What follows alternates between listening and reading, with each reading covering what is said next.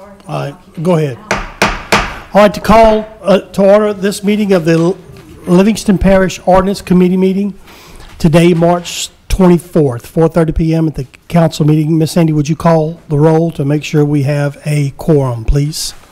Mr. Wascom? Here. Mr. Girlinghouse? Here. Mr. Talbert? Here. Mr. Mack? Here. All right, if you, I'm gonna check my phone real quick just to make sure it don't go off in the middle of this meeting, so y'all don't have to hear that.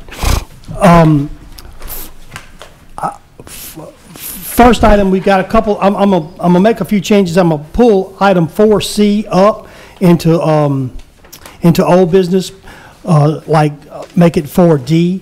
So, but real quick, I think we can go through. We've got a lot to cover tonight, so I was just going to try to go through most of these things. The first thing is under old business. It's the ordinance adopting 2022 redistricting plan for the parish council, and each one of you should have a copy. And we've had the maps in the back put together. Mr. Cedric, I thought, was going to be here tonight. Okay, well, and when he gets here, but we've all looked at the maps, and I think we pretty much all agree. There's a copy of all 9 districts with the voting precincts there, and these 4 members, I believe, have looked at them. I just think it'd be good if we just go ahead and approve this as an ordinance committee, because it's going to come up tonight at the parish council meeting. So it's just good that we send a recommendation in favor of. So I'd like to just move. Make a motion. I'm actually, I guess, the only fortunate one where my district didn't change at all. Motion by Mr. Talbert. Motion by Mr. Girlinghouse. I'll second. Second by Mr. Gary Talbert. All in favor, say aye. Aye. Any opposed? That item carries. The next item on old business is hopefully another quick one. It's ordinance number 2203 to acquire movable property. Again, this is in Mr. Shane Mack's district. Ordinance number 2203 for a piece of property that the parish is buying, that the FEMA, I think, is buying back, but needs the parish's approval after flooding for flood mitigation. This is in your district, I believe. Isn't it right, Shane? Yeah. Okay. So we've already talked about it in the ordinance committee and at the parish council. So I'd like to also send this to the parish council. A motion by Mr. Girlinghouse. Seconded by Mr. Talbert. All in favor, say aye. Aye. Any opposed? That one carries as well. Thank you. The next one is, again, this is something that we've already picked this one up. This was under old business. We talked about this in depth. 3 or 4 ordinance committee meetings, and at the last ordinance committee meeting, we voted unanimously as a council to send it to the parish council. And it really probably shouldn't even be here tonight. So since we've already voted to send it, I'm just going to pull this one, because we're going to pick it up again tonight at the parish council. And then the next item under old business is I'm going to bring up is number 4C. This is an ordinance that Mr. Gary Talbert had put together. Is to amend Chapter 125. It's regarding subdivision regulations, and to ensure that any alterations to project designs are up to date with current standards. I know, Mr. Talbert, I was going to take just a moment and give you the floor to talk about what changes you've made to this ordinance and why. And I know you're good at telling people what you're going to tell them, and then tell them what you told them. So if you would just skip the 2 front and back and just tell us what's on this one. So if you first thing we'll talk about 3 definitions that we're going to deal with. Fonzie. We had used Fonzie before in discussing it, and we were going to pull it a couple weeks ago, Fonzie out, because we didn't like the definition, but we worked on the definition. The definition of Fonzie is going to be an independent report provided by a licensed engineer that has validated the drainage impact study and traffic impact study based on as-built conditions, and has concluded that the project as designed will pose no additional negative impacts on the surrounding communities. And I had a discussion, with a few engineers. They felt that thing was redundant because Fort Devlata reviews. And I said, Fort Devlata verifies the information given to them. They don't validate that information. They take the information that an engineer gives them, and they say the calculations work, and they move forward. We're asking you to validate the numbers, you know, and verify that these numbers are accurate, that are provided, and that they work, and there'll be no impact. That's all that's about. Secondly, we define lot as a parcel of ground not to exceed a density of 2 per acre. There's been some discussion about wanting to restrict lot sizes. And then some discussion with some developers, like, why do you want to restrict the lot size? Density is what we're worried about. We're worried about how many cars are coming out of a piece of property on a piece of land, or how much of a piece of land is being developed, and we're gonna, you know, take away grass that has previously absorbed water or whatever. So if the market dictates that we have 55-foot lots, let the market dictate what size the lots are.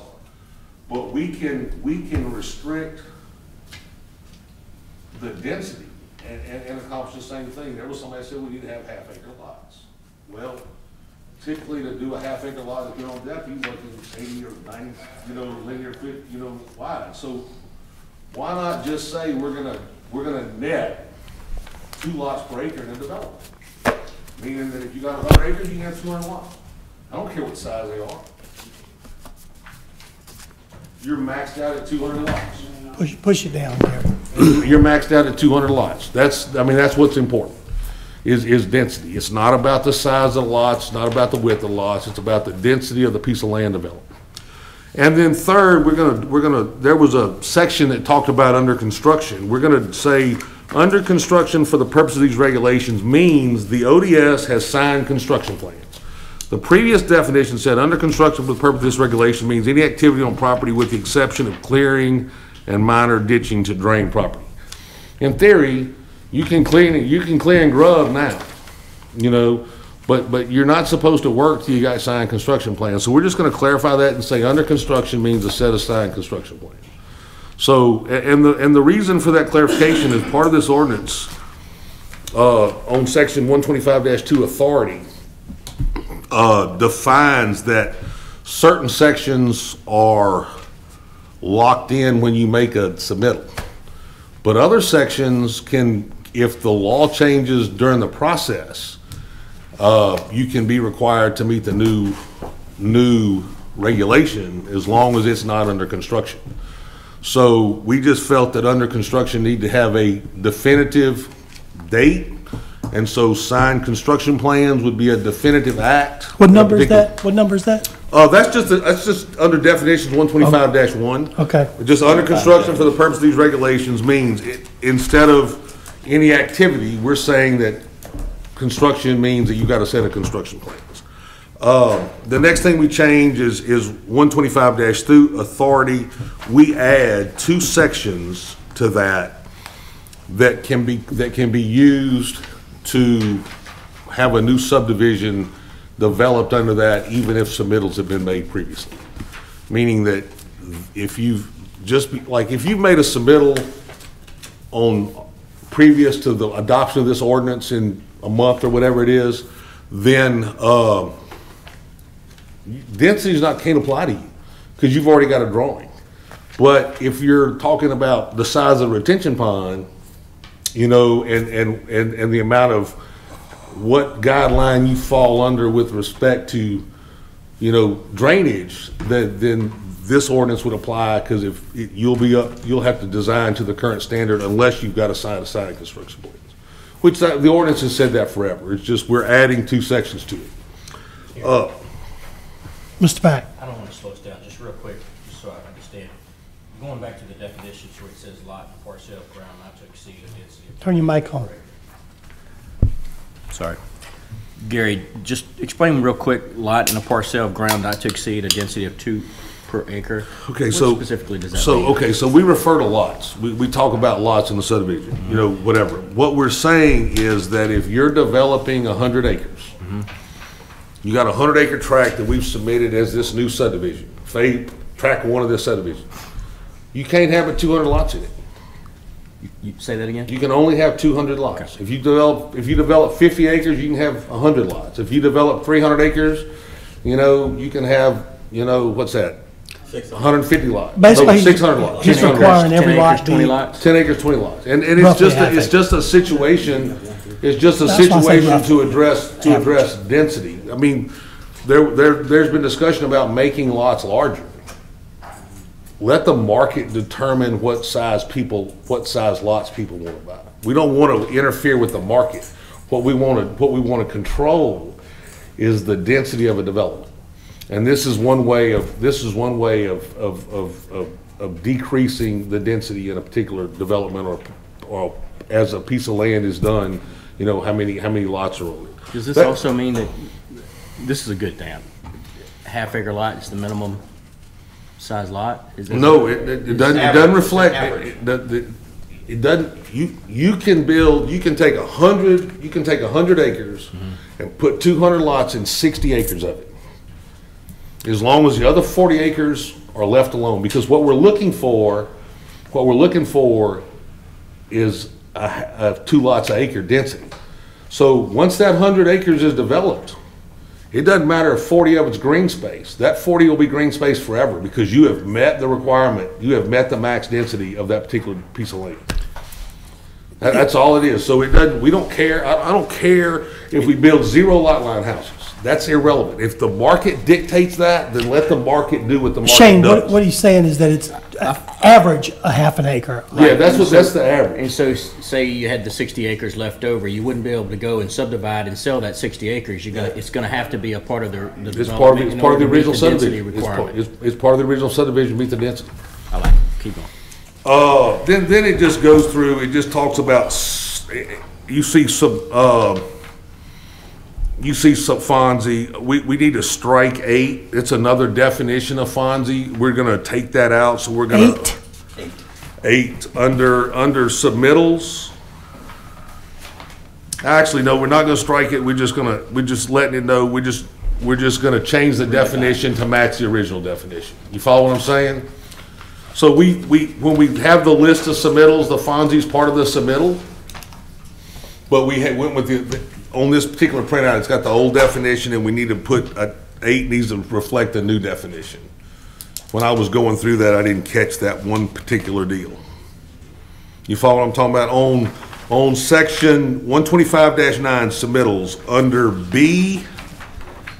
B8, you would have to have a Fonzie. But we have the old definition, and we need to put the new definition in. Yeah, which is underneath it. So Fonzie, that I'm familiar with, required you to get tribal burial grounds and all that. No, actually, I mean, Fonzie's depending on what federal agency in the past has asked for it, they're different. That's why we define Fonzie. Yeah, he defined We it. went in definitions, we define Fonzie as, that's the first thing we talked about.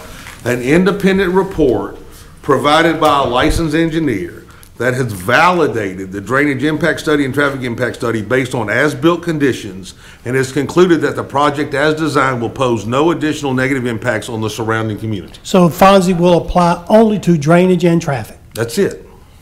As it Those are the typically. Yeah, as it pertains to us. Yeah, that's all it does. We're just, Fonzie's a definition of a deal, but a Fonzie from FEMA and a Fonzie from the hazard from different agencies can be different things depending on what you're looking for. So we're defining what a Fonzie is for us. And so when you introduce it, just make sure we got that clarified. Right. Yeah. Okay.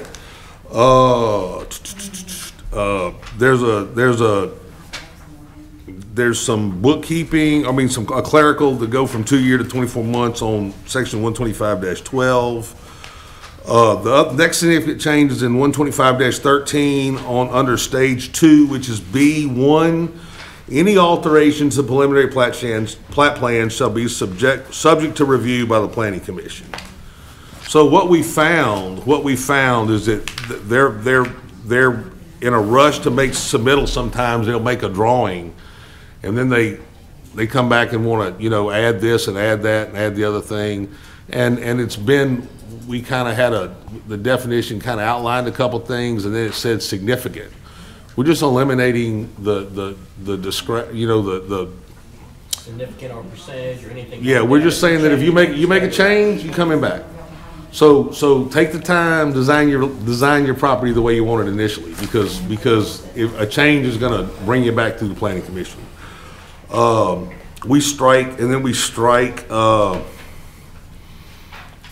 bunch of stuff that define what brought you to a change in the future, in the past. The next significant change, well, no, this is a clarification on 125-23 building lines. It used to say 65 foot or less was 6 foot, and then 65 feet or more was 6 foot. 23? What'd you Yeah, say? 125-23 on 3, on side yards. So if it was 65 foot, based, you know, the lot width, depending, the way it was written originally, you could be 6 or 7. So we just struck a section out and changed it so that it clarified that, you know, at 65 and less, it is 6 foot, and over 65 will be 7. It was something Morgan requested that we do. And then we're striking under H, we're striking the open ditch provision of a deal, because we allow that now with a development where you What number is that, Gary? H under 125.5, section H, 1 open ditch. And then 125, 25? It's right. 125-25, drainage impact study, drainage design requirements. Yeah. H, okay. So we strike a section out, because later on, we changed the ordinance that said if you net one, you could do some, you know, if you netted a lot per acre, there was some different guidelines. So we've had to strike that from this part of the design. And then we get to, after that, we get to, under J, detention basin, 1. Detention basins shall be designed to detain flows so as to decrease downstream runoff by 10% for a 10-year, 25-year, and 100-year pre-development storm. Okay, I don't mean to go back to 125H. You talked about open ditch subdivisions. You struck the whole thing. So what are you changing? We gave people an incentive later on. We did an ordinance earlier. It's conflicting. If you remember, we did an ordinance where we told people you could put open ditch subdivisions in if you netted 1 lot per acre. Meaning that, you know, remember we did the no gravel, no asphalt roads if you did, and no sewer if you did 3 lots an acre. Yes. I mean 1 lot every 3 acres. We did an open ditch subdivision if we do 1 lot every 1 acre. Well, this when we did it, there was a confliction in the thing that allowed, we basically wanted our subdivision to be curb and gutter, but we left this part in there, so we're just cleaning this up. We're taking it out so that if you want to put open ditch subdivision in, you can do it, but you're putting 1 acre, you're going to net 1 lot per acre, which we've already done in ordinance once already. This was just a conflict. Okay. So is it your understanding, and I guess some engineers may be here as well, that curb and gutter is better at drainage than an open ditch? It's not. I don't think so. That's why I'm asking. I mean, do we want to remove the ability to have open ditch? Because I would think that would be better for drainage than curb and gutter. But he's saying that they're not though, but. You still have the ability to design open ditch. We're just trying to make, when you go open ditch, we're making you put larger lots in. But yet you can put more lots smaller lots and have curb and gutter. That don't. I mean, if you go back and read this, that there is a, this thing allows it to be done, but it's got to be approved. And so, I mean, look. My question is, shouldn't we encourage open ditches for drainage? I mean, I'm not saying. I mean, ultimately, if you think about the basis of curb and gutter are designed so that the street is secondary drainage. Go look at an old open ditch subdivision, and what do you typically see? The road is higher than the lots, so you create dams. You go to a curb and gutter subdivision, and the street is always lower than the house, always. And so this parish has moved toward curb and gutter, because in essence. The street becomes the ditch. The street becomes secondary drainage when you have an event that's larger. Right. And so. Which presents its own problems. Well, but if you'll, in this ordinance, we're gonna address that because we're gonna design for a 25-year storm inside the subdivision in lieu of a 10. We currently design for a 10-year storm in a subdivision. And at the same time, we want to retain for a 25-year. So, I'm not sure what a 10-year or a 25-year design on open ditch would look like. I don't know how big those ditches would be. I just know that when you design a subdivision when the road can become secondary drainage, when you have those 100-year events, that you don't end up with huge ditches that you've got to address. Right. I know. Look, this parish, I'm not saying good or bad in the past. We have evolved from open ditch subdivisions to curb and gutter with the roads being secondary. That is typically what has happened. We've gone that way. Whether it's better or worse, I don't know. I mean, anyway, go ahead. That's what that's about. Maybe somebody else didn't like that's me, not. Look, I mean, I'm not gonna fight on this ordinance. That's a cleanup because it contradicts a part of another ordinance. That's the only reason I did it. Okay, so we talked about the detention basin shall be designed to detain flow so as to decrease downstream runoff by 10% for a 10-year, 25-year, and 100-year pre-development storm. In talking to engineers, this is what we're going to get out of that. Right now we're looking for a net on a 25-year storm or a net on a 100-year storm, and we're not releasing it as we go, and we end up with huge culverts to dump water into ditches that are small. In talking to engineers with the way this deal is going to work, you're going to start off with a small culvert at the bottom of the detention pond. So as soon as it starts taking on rain, it's going to start releasing, but it's going to release at less than what a 10-year pre-runoff storm is. Then as the water builds and you get a 25-year event, you have two larger storage. You got storage and you get two larger culverts and start releasing that. Okay. Because if you don't release at that point, your design for a 25-year will have your roads going underwater. You follow what I'm saying? So you got to release there. And then when you get to a 100-year event, then you'll release through the weir across the top. And they'll all be a reduction. Now, in theory, on a 100-year event, you design it to release at with a decrease, but if it keeps raining past the 100-year event, it's just going to release over the top. There's no way to retain water past that point. So, I mean, you understand what I'm saying? So, Typically a retention pond is have a static water level, and above that static water level will be a small pipe. And then above that pipe will be two larger pipes. Then there will be overflow. Then there will be some ground, and then there will be a flat weir on the top.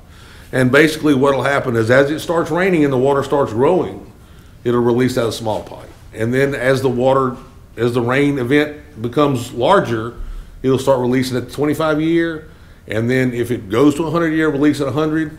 But once it gets through releasing, it becomes slower on the way down. What we're seeing now is these retention ponds are emptying themselves pretty quickly. And so, we don't slow the flow of water down like we can. So that's the kind of the point of this, is to do that.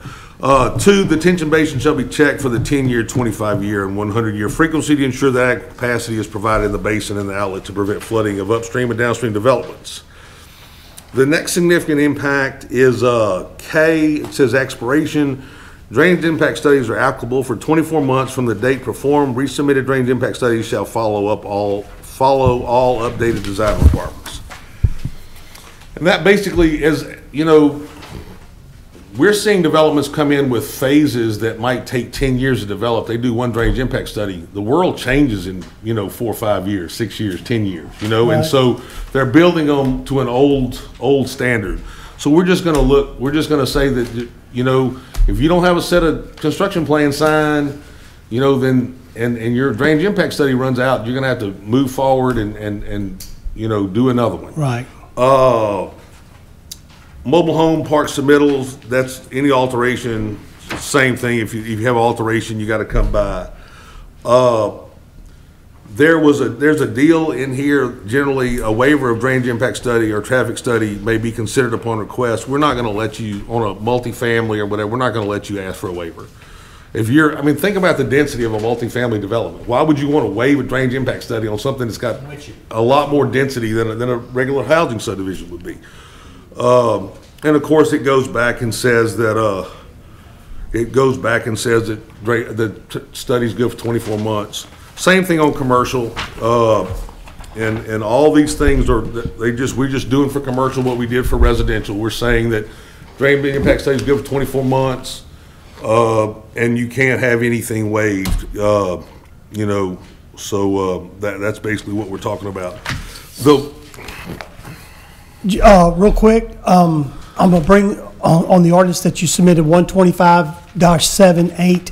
At the bottom in yellow, it says the drainage impact study shall expire 24 months after the date is performed.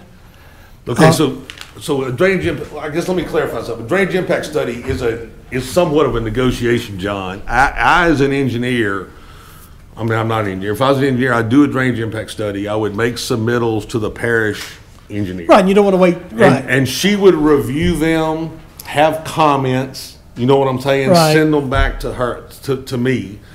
I would then answer her comments, and then she would review them. And at the time that we agreed that, you know, that I agree with what she says and she agrees what I said, then the study starts. is complete. That's when the clock starts. And that's not what my question. My question was, it says the drainage impact study shall expire 24 months. Well, before I get to that, if you'll look back up on the same ordinance that you've redone, it says in here on 125-78 in the first paragraph, 1, 2, 3, 4, 5, 6 sentences down at all the way to the end, it says paved surfaces shall be required for but not limited to. We voted as a council to remove that section right there, and so that's still in here. So, and then I've spoken with Ms. Sandy, and the new chapter 125 doesn't have that in there. It has the changes that we made. So, evidently you've drafted this one from an old one. It's from we pulled it up on Municode. Okay, well, Municode must not have the updated version. Yeah, yet. so we pulled this on Municode. Okay. So I'm just telling you, we pulled off of Municode. Okay. So if it needs to be addressed. Well, and we also changed on the new that hadn't been updated by Municode. We changed it from 24 months to 12 months. That's when the clock's supposed to start. On the new the one. approval to construct a project shall expire after 12 months unless extended by the council. That's right. And so the construction part is still 12 months. We didn't address that. We only said that the drainage impact study was good for 24 months. Okay, all right. They're different Okay, things. okay. So Sandy, I mean, I just pulled up Unicode as it was set. So if there's something in here that's different from Unicode, you'll strike it. Okay, all right. So, I mean, that's just a deal. So the new one won't require paved park Right. surfaces, okay. Hey, is there an engineer? Derek, come help me. I got a question. Well, hold on, before you do that, and now that you've went through the ordinance, is there anybody that has anything to say regarding this when Mr. Talbot has spoken? There was something we addressed before, and I don't see it in here now, and I might have missed it, and it might not be highlighted, so I want to ask somebody something because, dude, Impossible.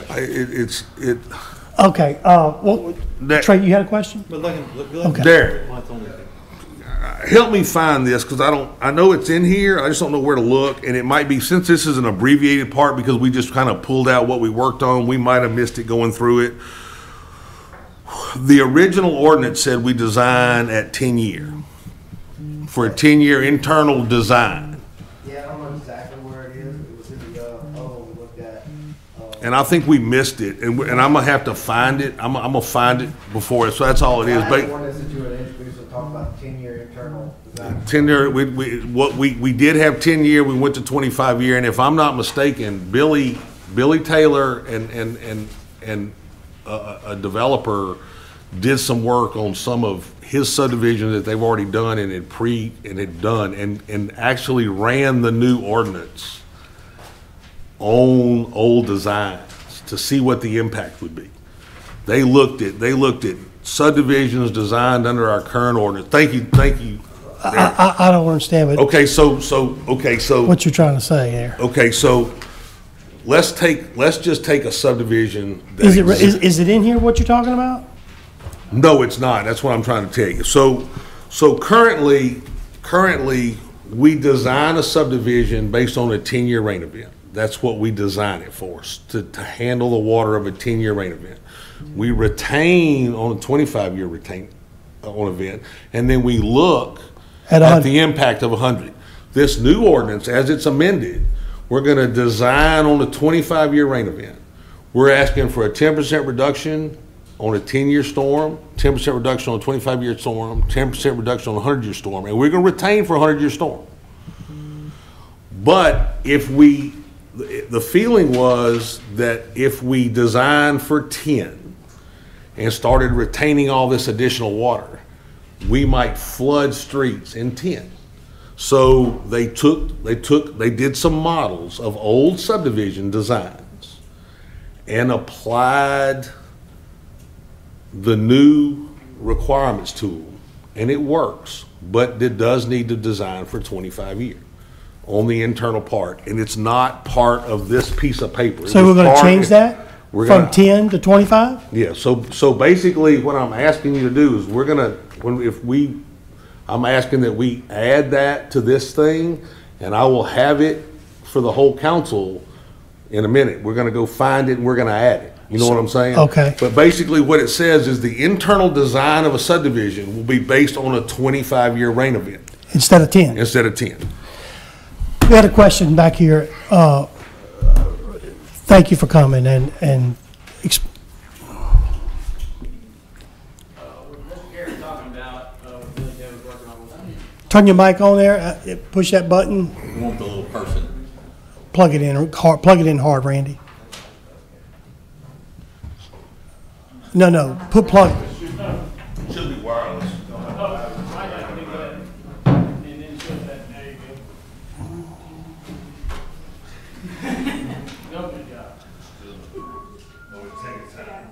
It takes a second to boot up.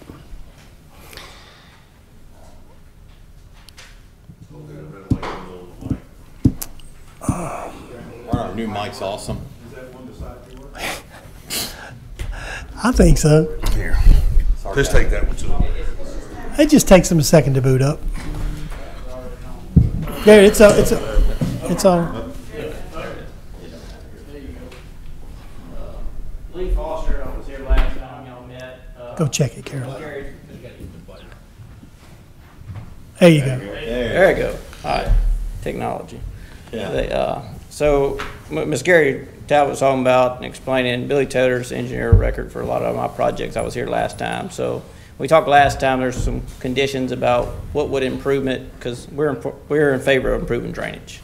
So, effectively, as this was proposed, the goal was how do you utilize the detention ponds greater than Livingston Parish has utilized them before. So, we took current models that we have that's approved but not built. I've got projects coming up. And just an example, that pond had 336 pipes, that was the outfall, as designed today under the old ordinance. If you apply the new ordinance, it reduces it to 224s of that 10-year event, which means it retains it more. And then as you go up, it has a bigger weir at the 100 years. So effectively, it retains water longer. The interior design is a 25, which keeps water surface down, which doesn't force the developer to put all the field. Because you make your ponds bigger, you're going to use it on site. So if you didn't do the combination of the both, it would come to detrimental impact long term. It doesn't get the result. So what's proposed here, I'm in favor of because it improves drainage. It gets the detention ponds to detain it longer, which is the overall design. And you're using dirt from on site. Yeah, it's the same. Yeah, you're not, you're You're right. not effectively making bigger ponds with the same size pipe as it was proposed last time. So that internal design allows you to keep your water surface where it needs to be to make the pond function under these conditions. So to me, I think it's positive. Like I said, it's an improvement because I mean, literally, anybody can take a visual through 36-inch pipes approved today. The new ordinance, I gotta make the pond a little bigger, reduce the size of the pipe at the lower Right. level. So it makes sense. And they're not retaining the water then? Well, they're retaining it under the old ordinance, that I have to decrease it under the new ordinance. I see you, At a smaller storm, which means I'm releasing it out slower in the beginning. right. So until it gets to that 20, like if we never hit a 25-year storm, that next set of pipes never gets activated and it stays retained on the small pipe. Which is good. Yes. So that's what we ran a bunch of different scenarios. So really just to make sure you didn't have any negative impacts for the parish and downstream or development community long term that have unintended consequences. Now in here, Mr. Gary, I didn't see that interior design. That's what we were just talking about. We've got to add it. We've got to. I didn't see that. It was in another proposal. Yeah, and I'm gonna be honest with you, when I edited it, I skipped it, and that's what I know, that's what I was asking Derek about, and that's what I was saying, before the final draft hits the committee, the council today, the 25-year internal will be inside, the design will be in When this. you do that, would you also use it from, I mean, tonight you're going to introduce it at the parish council, but we'll adopt it at the We're actually gonna, I'm gonna ask that it be introduced to be adopted 4 weeks from now. Okay, well, Or 2 meetings from now. I'm not, give it, because it is such a big change, I think there needs to be more comment. You know what I'm talking about? I believe we're moving in the right direction, but there are people that were here 2 weeks ago that aren't here tonight. They need to know that this is coming Okay. up, and they need to have the opportunity to come speak on it. can you do it off of the new ordinance that shows that's being sent to Munich? Okay. I've got some clarifications on, and y'all talked about it briefly, but like the drainage impact study, it says on date performed. To me, I think that should be date approved. Okay. Because And- date performed is the date our engineer stamps it and submits it. That's not the date that the parish engineer approved, and everybody's on the same page. Okay, so we'll make that makes sense. We knew what we were trying to do, and we didn't use the right term, so approved makes perfectly good sense. And then the part about the construction plan signed, I think that should be submitted, because if I've got a set of plans submitted, 100% complete to the new ordinances, I mean, approval bar says 60, 90 days, so waiting on a signature, I mean, there's ordinances that can. I like that too, because sometimes government shuts down for a week, you know, I mean, not that we do, everything but. that was on the books at the time of submittal, I gotta wait for the signature, I mean, I've literally had a submittal hold up because I got a $100 invoice that. I got you. I understand. Let's make that change too. Okay, so we're gonna go from construction, so definition's gonna be submittal, and then we're gonna say approved. Okay. What section's it called? I don't know what The section that's in. the definition under construction for purposes of regulation means the ODS has submitted construction plans. And not signed. Yeah, the definition's gonna be submitted, Change the word, it's section. from signed to submitted. And then, Impact study for date performed to approve. yeah, and that is,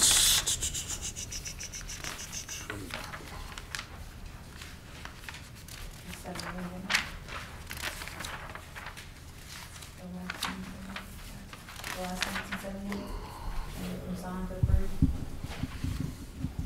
yeah, so on K, where we say expiration, Sandy, instead of drainage impact studies are applicable for 24 months from the date performed, we're gonna say from the date approved. And the last thing I have is on the definition of lot, which is something we introduced tonight. And I agree, density is what you should regulate by. Effectively, the market tells you what you need, as long as there's X number of families, cars coming out of a piece of property. The size of the lot really determines if they want to be 3 acres, half acre, whatever it may be.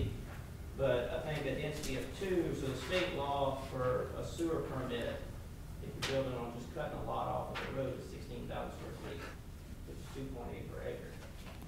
So doing 2 per acre, that changes that whole concept, and that's not even developed in subdivision. So density, I think, is the way to go. That regulates it, allows the number of trips, number of people, number of houses. But I don't think 2 is that number. So 2.8 is what the state allows today without any improvements, just based on individual sewer requirement. So I think that number needs to be closer to 3, just to be in line with what's already out there, not taking consideration improvements in development. I got you. I So, think density is a way to regulate it, but 2 is. Well, court 3 would be more dense than 2, correct? No, 3 would be less dense.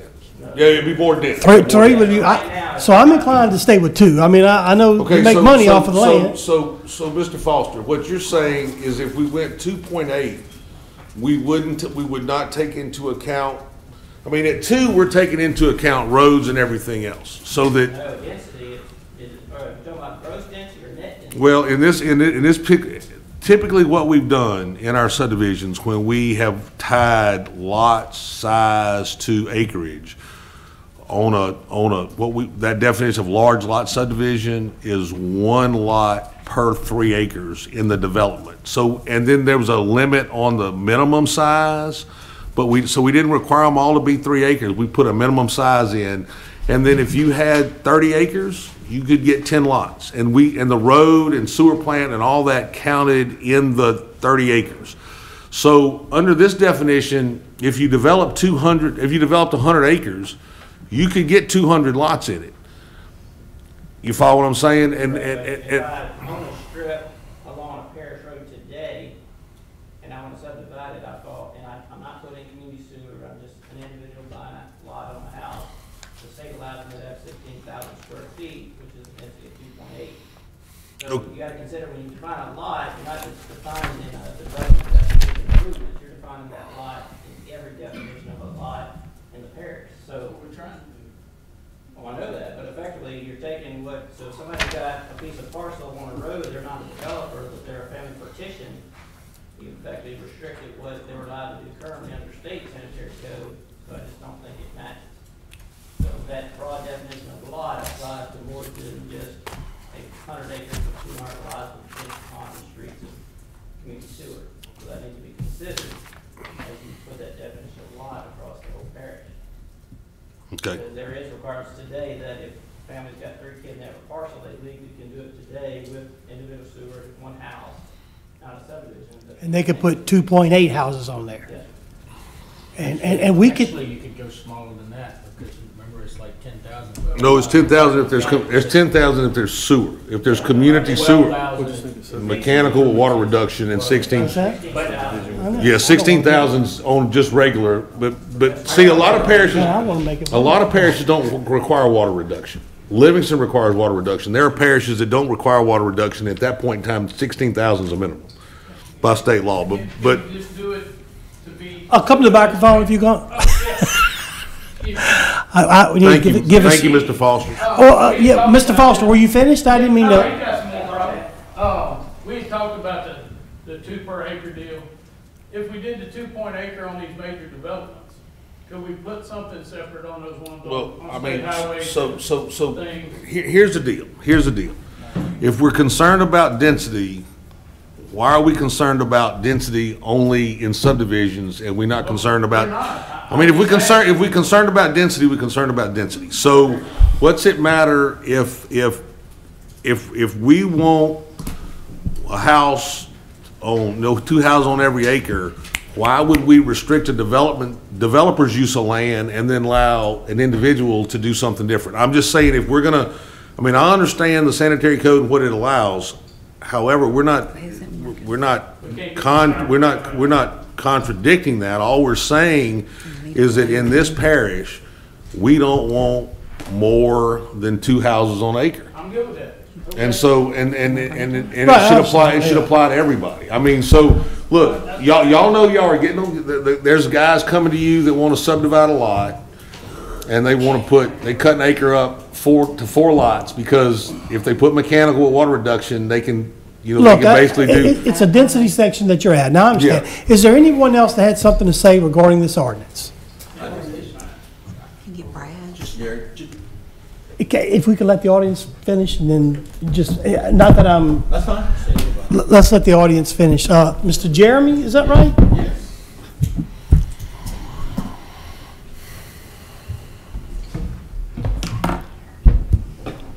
Jeremy Idell. Hey guys, got an accountant up here, so be easy on me. But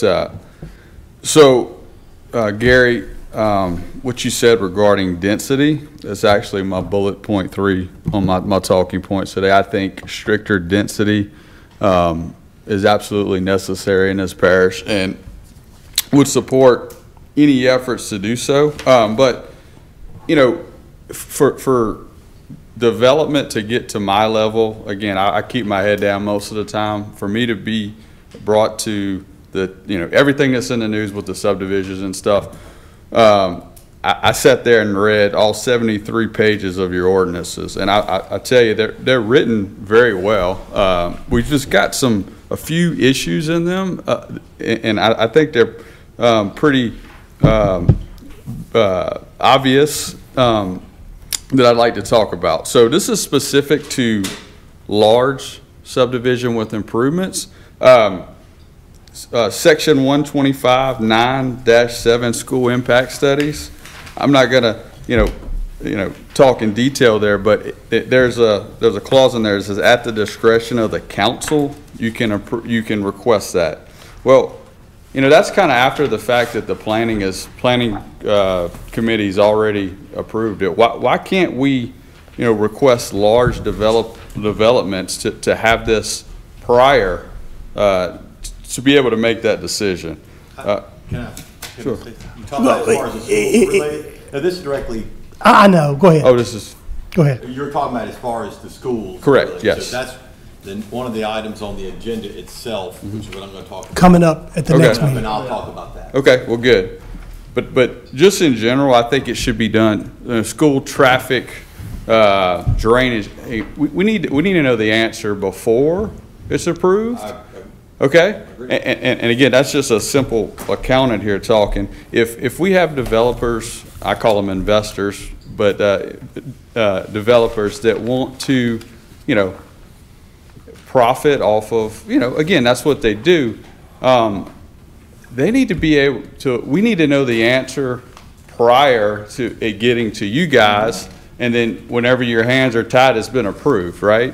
And I know in Ascension, and this is probably not popular here, they're actually going to do the traffic studies and pay for them in advance just so they can hold, they've got control of it. And I'm not saying we do that, but at the end of the day, we're going to get better developments if we have the data in front of us ahead of time. And I know that costs the developer money, and we have to be, cognizant of that and aware of that. And I think there should be some verbiage in there that if there's no opposition and the Planning Commission doesn't see it an issue, they can waive it. I mean, but if there's a room full of people and it's obviously an issue, we need to have those tools at our to be able to debate well in advance, so, to help you guys do what you're asked to do and be the governing body of Livingston Parish. And again, seeing y'all have to answer question after question without the answer in front of you,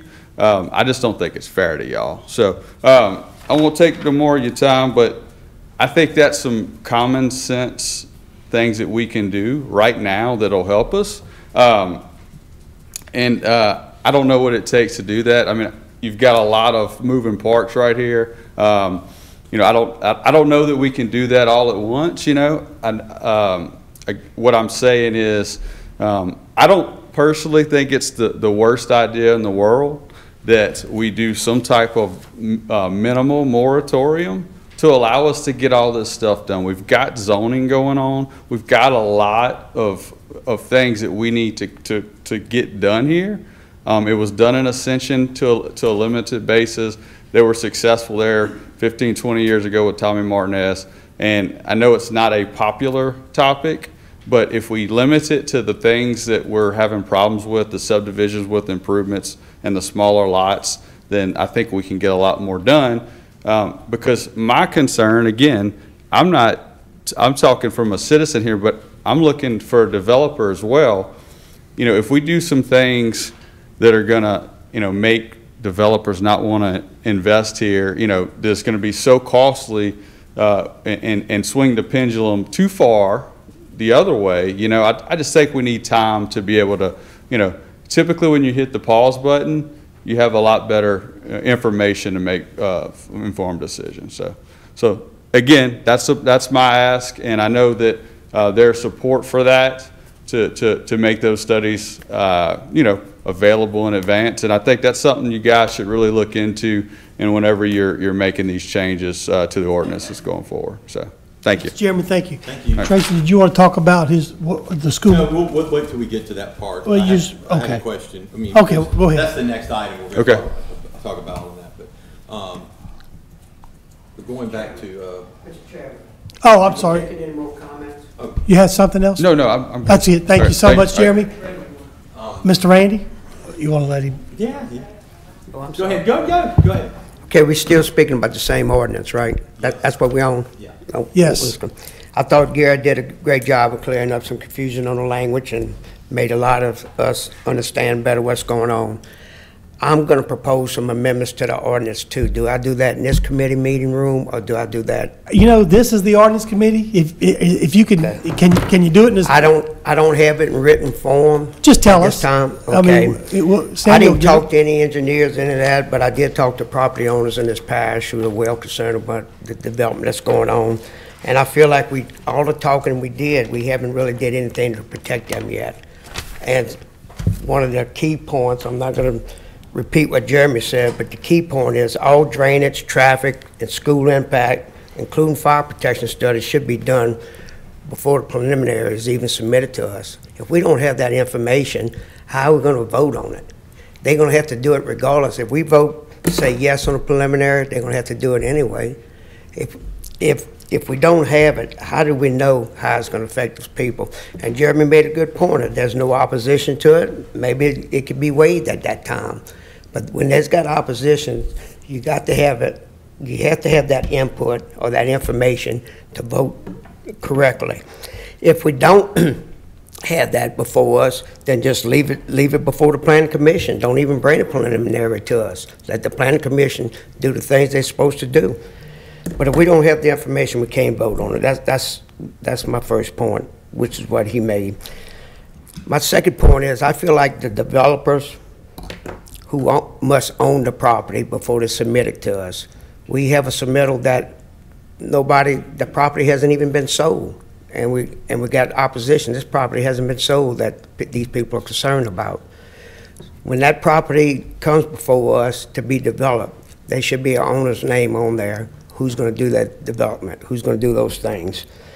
Not just a surveyor's name or engineer's name, but who's going to be the developer? Who's going to build these homes? Who's going to happen? We need to, in my opinion, the developer must show a plan on how they're going to provide for fire protection. There's one that, Gary was at a meeting here a while back. There's one that got away from us in Springfield. There's no way they can provide fire protection. There's not enough water volume. There's not enough water pressure. So they feel like they can pump out of the ponds. Well, that means they're going to have to they're no longer retention ponds because they have to keep the ponds flooded for water protection. In addition to that, it's a thing with manpower. The fire protection deal is if you pump out of a pond, you got to have shuttle trucks, you got to have people all over the parish. But that leaves all the areas unprotected. You need to have fire hydrants with the right properly, especially when you're going to have 400, 500, 600, 700, 800 homes. Because one home catches on fire, maybe three. You're going to build them that close together. To me, that's another part. The things I'm talking about is how people talk. They talk like I do. You know, they don't know all these words and these fancy terms and that. They just know they need protection. And we need to take people that are intelligent enough, like our engineers, who has been good leaders. Derek's been a good leader for us. I think Gary has taken this ball and ran with it. He's carried the water. He's done a great job. I think it's a mesh of taking all of us together to make it right for the parish. We all can bring something to us. I have another pet peeve. This particular development here of 700 homes, 800 homes, whatever you can believe, 900 homes on a small parish road like Jack Allen Road. I feel the entrance and the exits of those, they have to build their own road. They can easily enter and exit from 444 or 42 or whatever. Do not put all this on us, you know, on the parish. Even if we're not going to be here 4 years from now, our predecessors will, and that just brings problems. So those are the things I want to see, meaningful things, not just changing languages, but meaningful things about changing and helping development. I'm not against a moratorium, but that's an extreme measure to take. There's so many people depending on their livelihood that work in this parish that do this. But if a moratorium is what it takes to protect the people that's already here, then that's what I'm gonna be for. But we need to take the stuff that we got control over and improve it. And it's an ongoing process. Whatever we do, that somebody's gonna find a loophole for it, and you gotta continue this process. Thank y'all for giving me the time. Randy, I wanna talk to you about something. So, Go ahead, Mr. Talbert. on a commercial development, when you make the submittal, you submit a preliminary site plan, a traffic impact study that may be weighed by the planning director or review engineer, and a public school impact statement in lieu of impact studies. The ODS shall submit a one-page description preliminary plat site plan to the parish school board. On multifamily developments, you submit a preliminary site plan, a traffic impact study that may be weighed by the planning director or review engineer, and a public school impact statement. But on a subdivision, it's not required with the submittal. So that's a consideration. Why do we require it on a commercial development? Why do we require it on a multifamily development, yet we do not require it on a subdivision? It's something we can take up the discussion, but our ordinance currently right now requires some of those submittals on certain deals prior to. So it's not like it's unprecedented to have a traffic impact study done prior to a submittal. That's all I'm saying, but. So what he's saying is your first point of, has to come to us first. We're doing that now, aren't we? Not to my We're knowledge. doing it on Not commercial to and my knowledge. multifamily. We're not doing it on subdivisions. So would y'all want to consider adding that into this section I on mean, subdivisions? look, I was addressing drainage within this thing. I mean, sometimes ordinance can get overwhelmed with, tons of different stuff. I mean, we can take it up on a different deal. I'm just saying that, look, Well, just introduce it, Randy. Okay, do we have to introduce in a written form at a What do you committee want, ordinance? if you want to put something together, the next ordinance committee, I think we'll support it. You want to do that? Yes. Okay. If we do those things, we still have public hearings on it where people come in? Absolutely, Yes. yeah. Okay, So you- that was my goal. If you'll just get with Ms. Sandy and draft up a little what ordinance section you want to change and put it in there, I think we'll support that. Thank y'all for y'all's time. Thank you, Randy. Okay, Mr. Girlinghouse. No, go ahead. No, I was just going to, before I shut the public, Okay, so I don't know, in this, I guess it has to do with drainage and what you're talking. Do you think we should include the language where we had discussed previously about a 20-foot buffer zone around? well, so that was a deal, that thing with respect to retention ponds was emailed to somebody about Thank you. 4 weeks ago, a month ago. And I brought it up at the ordinance committee meeting when I wasn't on it. And I sent it to Ms. Sandy today and asked if it wanted to be included on this one, and I don't think anybody took any action on it. But yeah, I mean, ultimately, there needs to be some wording that says retention pond design, the pond ordinance will be the design standard set forth in retention ponds. They've already had a development that knows that's coming. Right, so what's Sandy? will you set, I didn't get an email from you today. Oh, I got one from Lauren. well, yeah, okay, yeah, Lauren sent it on my behalf. Yeah, that's what I said me, So- and I meant Lauren sent it to you. So, we can add that, what you're saying. Oh, absolutely. I mean, All right, and- it's just a note that says that the retention pond design will meet the pond ordinance, and retention pond designs will be simultaneous. Because I think developers have been told that, because I got a call from a developer a while back that asked, is the buffer zone such? I said, yeah, it's the same. And I also would like clear access to it. Like if there is you have to have a 20-foot lane to get to that pond. I don't want to have to come, we have to have access to it. I don't want to use the outlet as the access. I got you. Which is, I think a lot of them do that. They use the outlet as the access, and no, I won't. It doesn't have to be, paved. It doesn't have to be gravel. It's just a clear lane of access. Well, we've talked about amending, how retention ponds are handled, not with design, but with respect to how they're gonna be addressed in the future. And so I know because it's wide open is how we gonna how we gonna fund, if we change ownership, how we gonna fund it? You know, we've talked about all those things. And so I just addressed design with respect to retainage, you know, and how we releasing water in this thing. Yeah. We can do whatever. Tracy, do you want to put that in this ordinance, or do you want to wait? Well, I'm asking Gary, if you think it's applicable to this.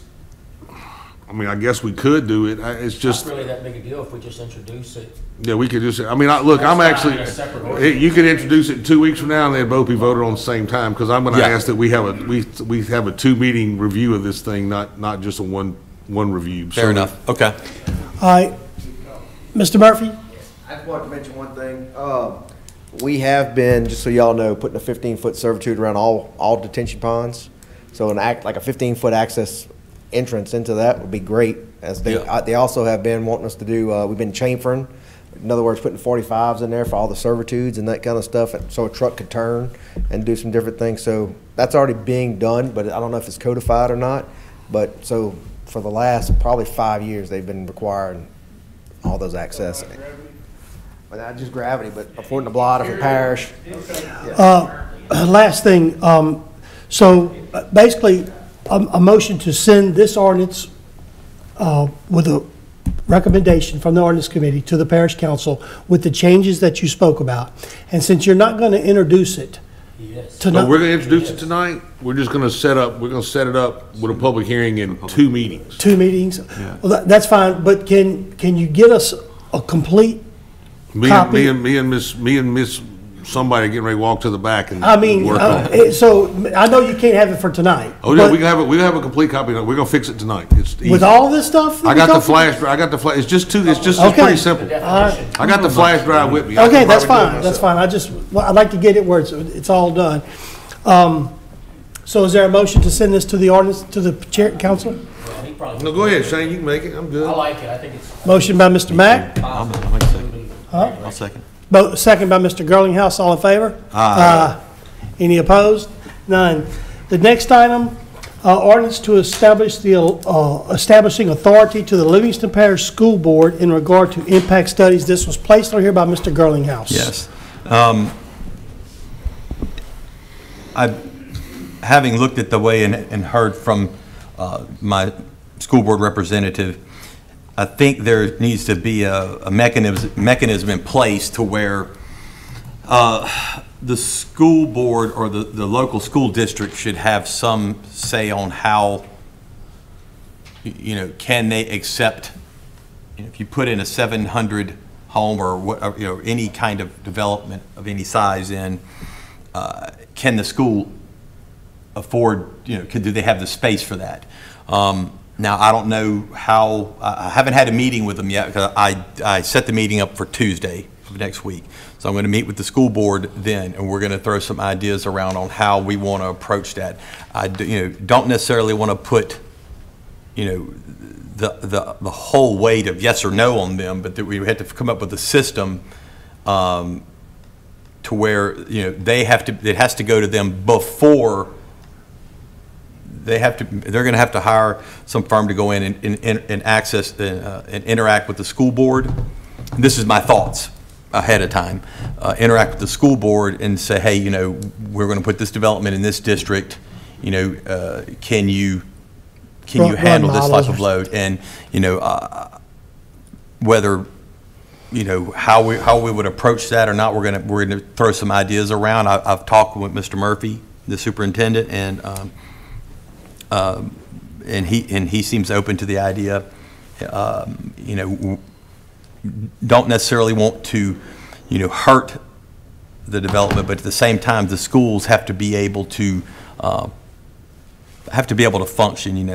I know, like in my community, my school system in Walker, it's kind of the pride of our community, and we just don't want to see it degraded just by sheer numbers, so if there's and there can be an impasse, they could offer assistance, or if the development is too big, or it's going to negatively impact the school system, because the money they get from the state for the students never offsets the total cost, and so we need to be very careful going forward how you just can't keep putting students in class and building, and, keep stuff, because you can't keep adding to the equation in the school system, because at some point, the overall education starts to be diminished. And I don't want to see that in my community. And I know no one else in their community wants to see that either. So, we're just going to discuss some ideas with them, whether it's, whether it's some kind of impact fee or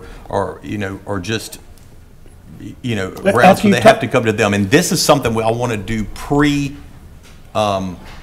when submittal. So, when they come to planning, they're going to have that, that understanding, that recommendation, or something from the school board. That's my initial thoughts on that. After you meet with them, would you consider putting together y'all's thoughts on paper and then consider a correct way to word it and then bring it to this ordinance committee? I'm absolutely going to do that. Okay. And the second thing is this too. Mr. Black, go ahead. And come on it's just to fill it into. We also want to meet with, and this just occurred, so I have a meeting Tuesday afternoon with the fire department, with the fire chiefs, FPD4, FPD5, and maybe a couple other ones, because I talked to my representative, and we're going to talk about an ordinance that we can frame to help, with the water supply, and how we can fund that mechanism to where you won't have these dry hydrant types, you just have the pressure. We have the same issue going on in Walker now with one of the developments where they just don't have the water there, to supply for that. So, same issue, same problem. So I have a meeting set up with that, and if you're welcome to attend. If you want to come, it's so. I just wanted, for my own clarification, when you're talking about the school, it was my understanding there's an employee that's hired, reports directly to Superintendent Murphy, that's responsible for the school impact studies already. And I was told that employee has a lack of guidance from us. He's saying what kind of impact? Anything's impact, So he didn't know, and maybe I'm paraphrasing here, but he didn't know what time this report had to be, who he had to give the report to. That's the kind of stuff I'm talking about. Like, I think we want that for a preliminary and not after the construction is done. I think that report, we want to see that report. I think, Well, that's what I just said. Yeah. We're going to get it before it even gets to planning. It's going to have that. They're going to have that to submit. But that report's a one-page report now that goes to Superintendent Murphy's desk, and he's the only one that's seeing that report currently. And that was the point. That's the point of clarification. No, who he's talking about. No, but I mean, Can you find out and maybe? Well, sure, but I guess my I don't want to question to call that the was name, but I think it was in a paper, and the salary amount was in a paper too. So. I just say that there's been, and we know if that's the case, then there's been very little back and forth on it at all, because this is the first I've heard. There's no communication from.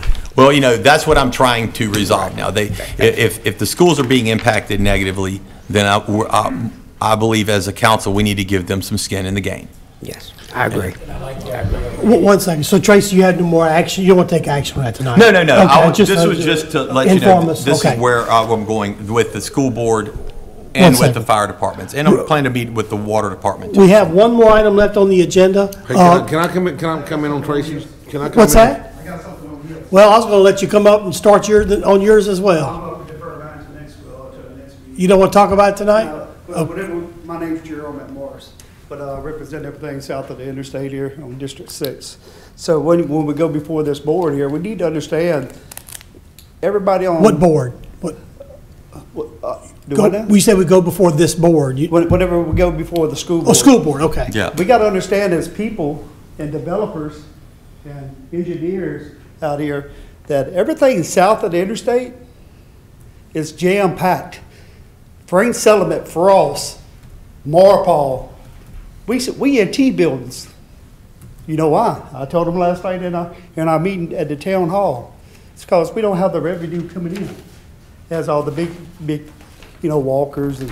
But just like Walker, you guys could build another school on this side of the interstate, and probably fill it up in a heartbeat, right? That's things we need to look at. How are these developers gonna help us? Is it adding 2 more wings to a school? Be a good thing, right? If they could help us out. Well, and look. So that's something we need to discuss. I would love to set in with that meeting, if possible. Yeah, Tuesday morning at 9 a.m. Not that much. Hey, look, man. I do, but I have another job. That I feel have to you. work too, I'm, right? I'm the same I know way. you do. And, you know, And, I so feel it's the I'll same make way. sacrifices. I'll be there. Okay. Okay. Tuesday morning. Just call me. And Just don't let my boss know that. All right. Okay. But that's something we need to discuss as leadership here, to protect the people, to make sure we got enough room for the kids. And I agree with you 100%. Okay. Gerald, thank you. So you want to pull your item tonight? defer mine because we're gonna. Well, we can, He wants it. okay, that's fine. Mr. Talbot, you had a quick question? Oh, I was just gonna note that, Monday morning, we had a meeting, 10 o'clock, in the governmental building at the downstairs conference room with, water company, engineers, representative from Walker Water, City of Walker, fire departments, with respect to, our current ordinance and some problems. I mean, we've got an approved subdivision that has got fire hydrants in it that don't quite meet the standard of a fire hydrant minimum.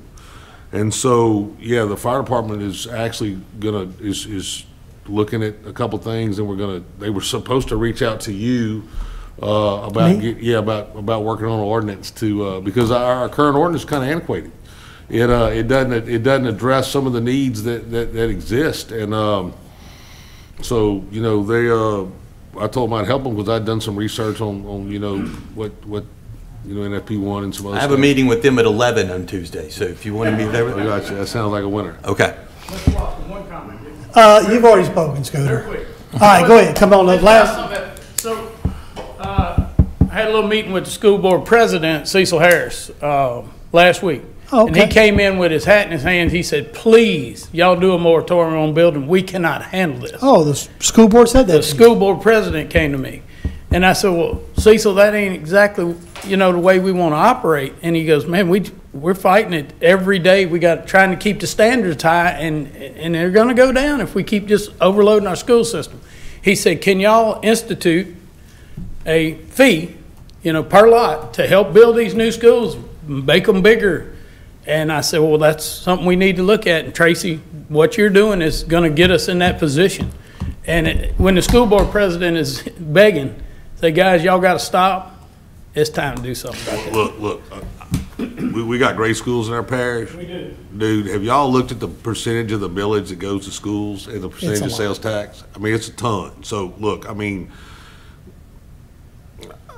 It's just hard to keep up here, that's all. dude, we can't clean ditches because we don't have funding for it. I mean, so I'm with you. let's don't promote other people's revenue. Let's get some for us. I mean, let's be honest. We need to do both. But Well, But he's right. We are woefully unfunded, and when people. I mean, we got 2.32 mills that's not the dedicated parish. to something. That's it. Yep. To operate anything we got mandated crap that we got to pay for out of 2.32 mills, all I'm telling you. We need to quit promoting other people's revenue and try to get us some. That's Thank you, all I got to Mr. say. Look, we have about 15 minutes before the Livingston Parish Council is going to meet, so I'd like to close this meeting out for the Ordinance Committee. And in doing that, let me just say this last thing, and this will be the last comment. We can hold these high standards, require schools to have impact studies, require developers that they're not going to build these big subdivisions until these schools and drainage and traffic and all these things we spoke about tonight.